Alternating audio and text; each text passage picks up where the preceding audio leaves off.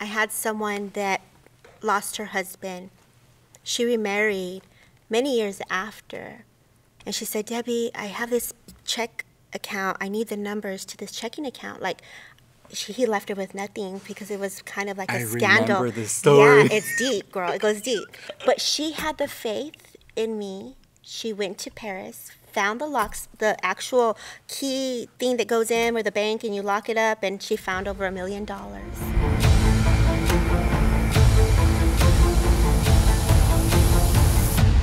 And we are back on What They Don't Tell Us with two amazing guests, JC Camarillo and Debbie Romero. Two amazing intuitive souls. Guys, thank you for coming. Let's first start with, how do you two know each other? Oh my gosh. So JC came to me just from a friend, and we had the opportunity to connect, not realizing that he was intuitive, and our friendship just continued to grow after that. And yeah. I remember I called her because I was looking for a reading, and I was going through really hard times, and I got referred to her by one of my friends, and she blew me away with her reading, honestly. Like, she told me things that I was like, wow, I've heard of readings, but I didn't know it was like that deep. Yeah. And when I met her, I had already bought a tarot deck, but it was just sitting in my drawer. Right. And she told me, she's like, I feel like you're going to be doing readings. And I'm like, I have a deck that I'd never used before. I just was drawn to get it. What? So, what do you call? So is she like a psychic or an intuitive? And can you explain that a little more? Yeah, thank you for asking. I'm an evidential medium, which means is that I bring forward evidence in a way that you would understand. So when I'm connecting, it's my soul to the soul of your loved one on the other side. So I connect to your loved ones on the other side. But as an addition, I'm also that psychic where we connect to the present moment in the now. So it depends on what you're looking for. And I just simply hold space and let spirit come in. And it's just a very healing process that happens, that unfolds for the person when I'm present for them. Wow. And so, you know how you were able to tell that he was an intuitive person?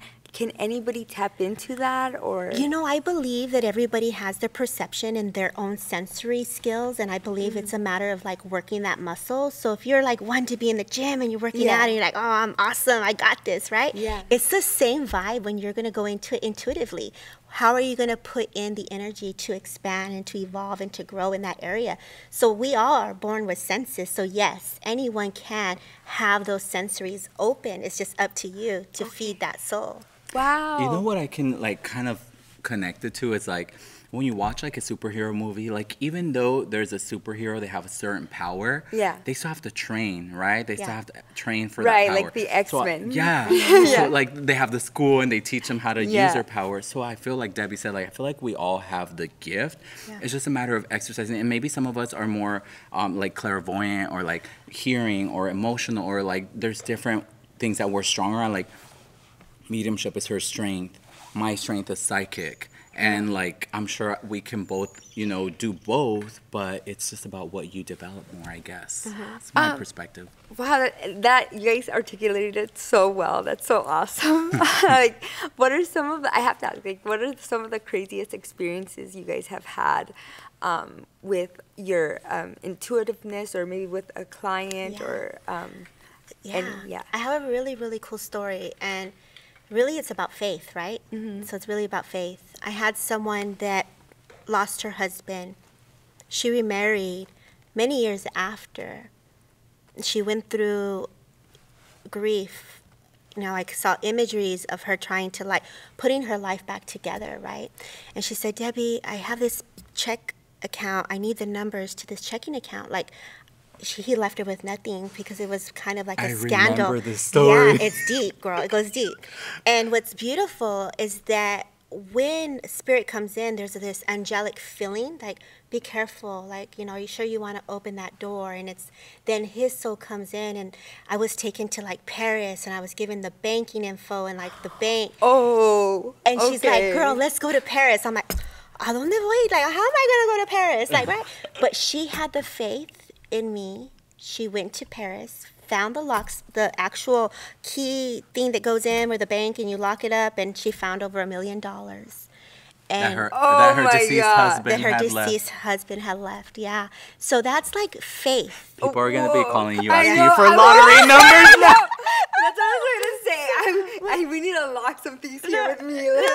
But like, isn't that so, like, that's the faith and the beauty of like the trust that they have in spirit. Like, I truly believe that this is spirit talking to me. I truly believe that this is a message that I received that resonates for her, you trust right? your intuition. That's like, boom, right there. That's it. For me, my story's not as fun as Debbie's, but it is very interesting and shocking. Yeah. And it actually just happened last year after practicing for a little bit of time. Somebody that I knew from when I was younger wanted a reading. I went to her house. I did a reading. Her dad-in-law was sick with cancer, and I unfortunately got the download that he would only live 6 months. And how do you tell somebody that unless they're very truly open to knowing the genuine download and the truth? And she was open. It was her dad-in-law, but she's a very strong person, so she knew, like, I just want to know the truth. And I said, I got a 6-month time frame. I don't want to tell you specifically that he's going to pass in 6 months, because there was a couple of things coming up for her. She wants a new home. She wants to get engaged. But then the dad-in-law was sick. So I said, I am connecting it a little more to him, but it could be that maybe you're going to get engaged in 6 months, because there's 3 things on the table that you're really interested in. 1 week before the 6-month mark, he passed. Oh my goodness. 1 week. So at the 6th month. How did she cope with that, or what She honestly, I was scared to answer her phone call. I didn't answer. She texted me because I felt it, and she texted me. When I read her message, I felt her to be calm about it. So then I answered her call after, and she said, I just still can't believe that you have this gift. And I said, please don't tell anybody about this reading that we know, because I don't want to be seen. I wouldn't want to be looked at as Bruno from, you know, from. Yeah. I don't want to be the guy with the bad news that nobody wants to talk to, because what if, you know? So there's definitely knowing who's ready for certain news and what should just be left to be unfold. And I told Debbie about that experience. I remember I called you. You did. And I was like, she told me, she said, Mijo, you have to be careful with that information. Sometimes if you're sure that they're ready, then go ahead and tell them. But sometimes you have to let things unfold. And I was like, yeah. So that was my craziest experience. Since talking about that, since you can experience that experience and like dive into that. Like, do you guys know like what happens when like the souls leave and go into the next realm? I can answer that one. Yeah. For me. So I've experienced, I was actually doing a reading, and when we're open, there's so much happening behind the scenes than just the reading. So like if we're sitting here and talking and you're saying, you know what, Debbie, I want a reading with you. I just experienced not too long ago where someone very close to my family, my children's family, where someone got sick, and I was seeing the visions of their life kind of flashing, like the memories. And I was like, okay, I called someone that I knew, and I said, okay, what's going on? What's happening? And they're like, yeah, Mom, they're in the hospital. This is what happened, and they're not okay. So as I was open in the reading, I was able to watch that memory of her, just the love that she had for her family. I got to watch the different timelines that one experiences in this living world. So it does, you are, depending on the level of your perception and your training and how open you are with spirit, they're going to show us what we're ready for. And there's so much order and so much intelligence in trusting that when you're in that, you're like, wow, oh my gosh. So it's just really holding space for that person. Wow. Mm-hmm.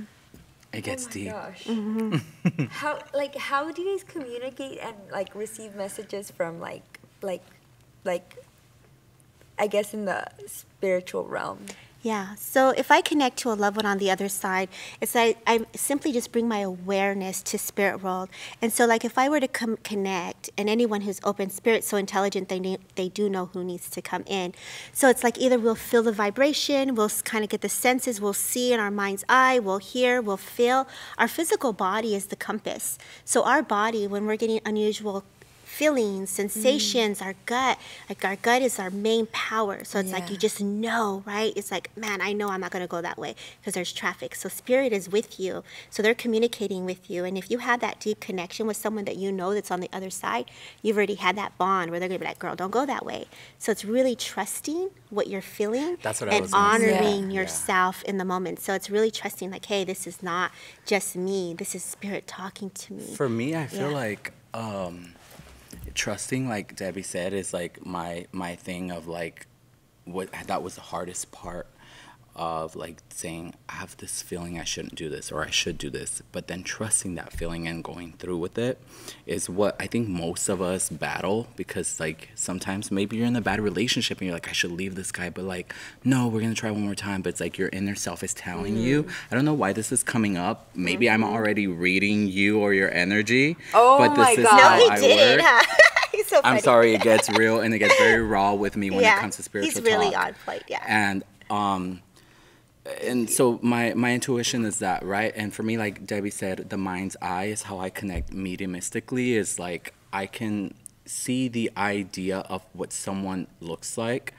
And recently I started working with a gatekeeper I told Debbie about. Because I was getting overwhelmed when I was doing mediumship. There were so many souls trying to like pull and saying, I want my message to come across. I want my message. And I'm just like, you have to put your foot down and you have to say like, I'm going to decide who I want to work with. And like, so when I was getting overwhelmed, I realized I had a gatekeeper, which is my grandmother and my two grandfathers who have passed. They allow people to come through that I want to connect, and then I say, this is who I have. So it's it gets a little complicated for like somebody who doesn't practice, but it's like the idea of seeing somebody but not fit, like you don't physically see someone standing there. You know, people get scared because they think like, oh my God, you're seeing things, you're going crazy. You're not physically seeing like a person. Some people might have those experiences. For me, it's the idea of who I'm seeing, if that makes any sense. Wow. Yeah. Oh my God. Wow. I didn't mean to put you on the spot, by the way. I'm so sorry. No, it's okay. You're good. You're good. Now I'm going to have to call you both, but on a camera. No, that's amazing. That's amazing. So I think we got to the segment where we do a tarot card reading. Oh, okay. Yeah. Let's do it. Okay. Yeah. So he does tarot and I channel. So I'll get information and I channel. And I also have a deck where it's talking to a loved one on the other side. So this is a very simple deck that anyone can get. It's talking to the heavens, and it just lets you start building the relationship to connect to your loved one on the other side for you and your own personal journey. Okay. Oh, well, whoever wants to start.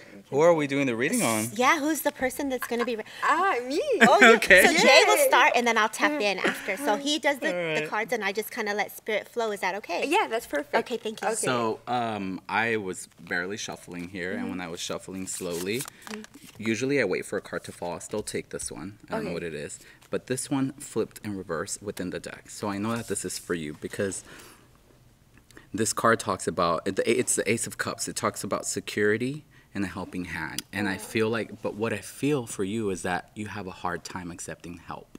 And this card is telling you to be okay, whether it's help from someone on the other side for guidance, and even people who are around you who say like, hey, like I have this opportunity, and you're kind of just like, I don't want them to throw it in my face later on.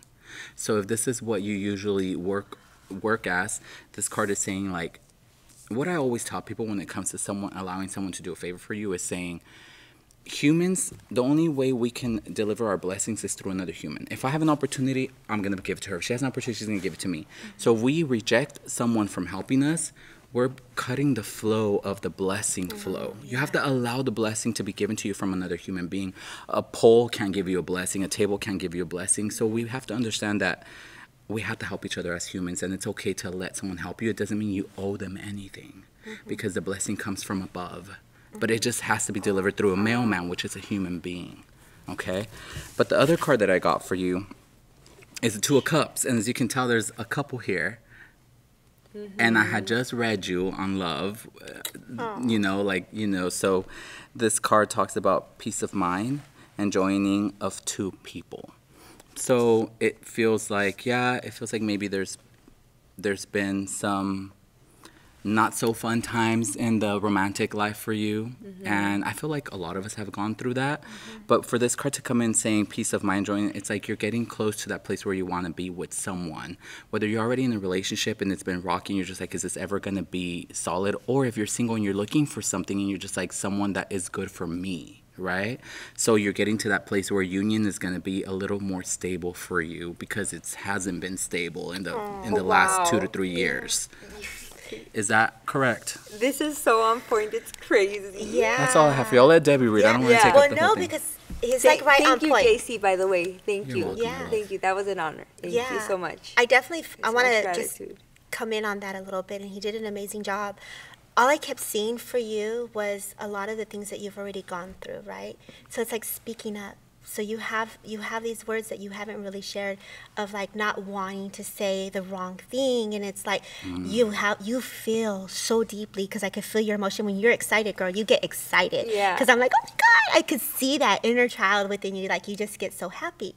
But the emotion is the same when you're hurt and you're nervous So I want to give you the word courage. Because I feel like the courage is like stepping into your power, the courage to step forward, because I feel like you have a lot of things coming for you, a lot of opportunities, a lot of blessings, and it's like, which one do I take first? It's like write it down, journal it, organize it, because I feel like there's so much freedom and power when you take your power back.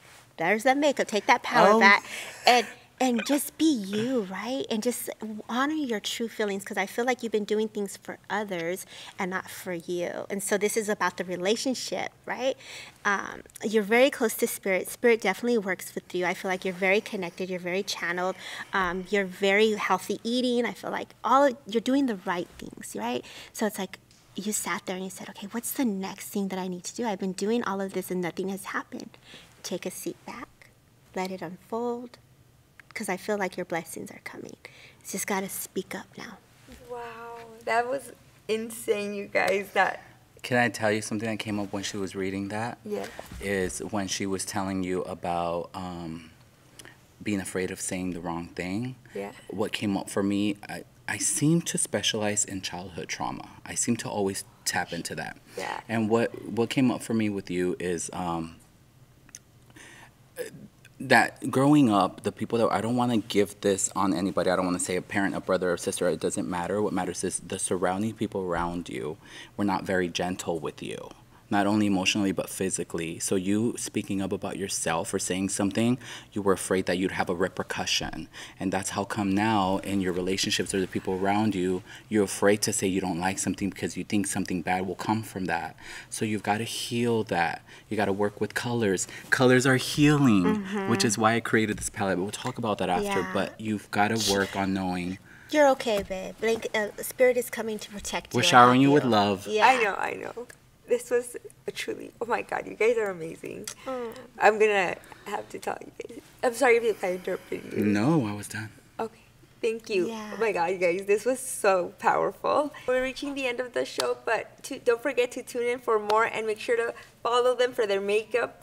Yeah, can I show the palette? Yes, of course. So, okay, this is called Taking My Power Back. We talked about healing and colors, right? So I wanted to come up with a palette that was all about colors, healing. And the names of the shades are empowering. It says, I am aligned, I am in my power, I am healthy, I am safe. Oh, yeah. I am safe, you said, was your favorite affirmation. And I love so, it. I wanted to join my two worlds, makeup and spirituality. And I love it, you guys. So make sure to follow them. And don't forget to tune in for more. Thank you guys again. Thank you. Debbie and JC Camarillo. Bye, guys. Bye.